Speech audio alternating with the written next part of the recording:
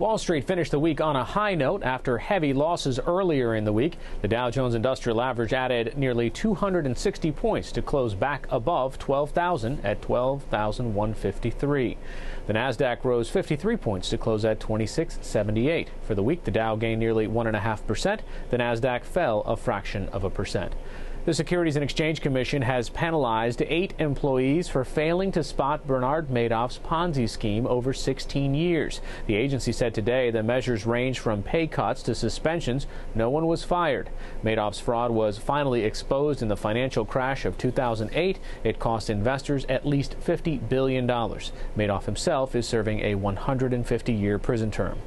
There were new signs of political progress in Europe today after a unity government took office in Greece and economic reforms made headway in Italy. But it remained unclear if the worst of the continent's debt crisis is over.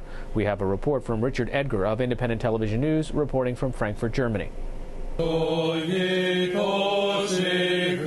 In a week when Mammon has had few answers, the Greeks turn to God as their new prime minister is sworn in. In Italy, too, rocked by the debt crisis, the beginnings of change as senators approve the first austerity cuts of many. France and Germany are at loggerheads over whether to allow the European Central Bank to bail out failing countries.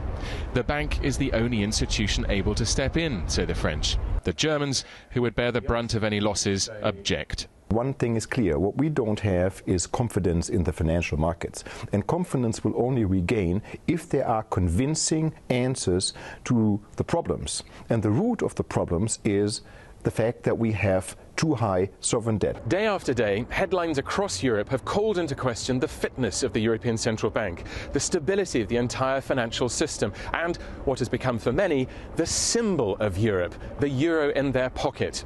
There are signs of hope, but Europe's problems are far from over. It's a very, very difficult and dangerous situation in the Eurozone. Britain is impacted by what is happening. There's no doubt that growth in Britain, jobs in Britain have been hit by what's going on in the Eurozone. There's talk this week of a two-speed Europe. The worry is that the crisis will create one slow-speed economy. President Obama spoke today with the leaders of Germany and France and with the president of Italy. And Treasury Secretary Timothy Geithner issued a statement saying it is crucial that Europe move quickly to restore financial stability. There was more violence in Syria today as security forces turned their guns on protesters after Friday prayers. Activists said at least 16 people were killed. Amateur videos showed running battles in the streets of the capital Damascus. It also showed security forces dragging the body of a man down the street. It's estimated more than 250 Syrians have been killed just in the last 2 weeks, and Human Rights Watch accused the Syrian government today of crimes against humanity. Heavy new fighting also swept across Yemen. Government forces pounded the city of Taiz with tank and artillery shells. At least 14 people were killed there. 120 miles away, thousands of people in Sana'a held competing rallies for and against the Yemeni regime. There were no reports of violence. The Yemeni uprising against President Ali Abdullah Saleh has raged for 9 months. The Palestinian bid for UN membership went to the UN Security Council today, but it appeared to have little chance of winning approval. From all indications, the Palestinians were short of the 9 votes needed on the 15-member council to be recommended for admission. In addition, the U.S. has pledged to veto any resolution supporting Palestinian membership if it seems likely to pass. Those are some of the day's major stories.